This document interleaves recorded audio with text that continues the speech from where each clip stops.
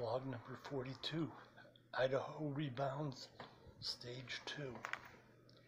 Stage 2 of Idaho Rebounds starts tomorrow.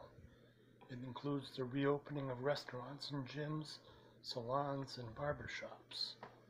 I know I need a haircut. Again, these establishments have to follow proper guidelines to open. And we've been averaging around 30 new cases a day. Actually had 38 yesterday. And that kind of scares me. And we had 3 deaths yesterday. Expect a big spike in reported cases over the next 2 weeks. I'm especially concerned over the opening of restaurants. You can't wear a face mask while you're eating.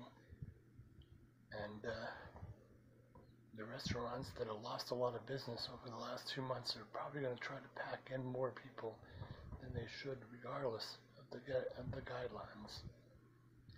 And remember, people can still be asymptomatic, not show any symptoms for up to 2 weeks and still carry the virus.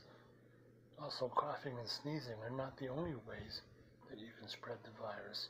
Just breathing, the act of breathing expels particles into the air.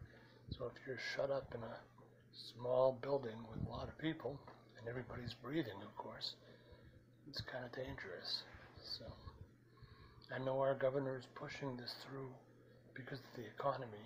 Got to get people back to work, got to get places open. But, are we moving too fast?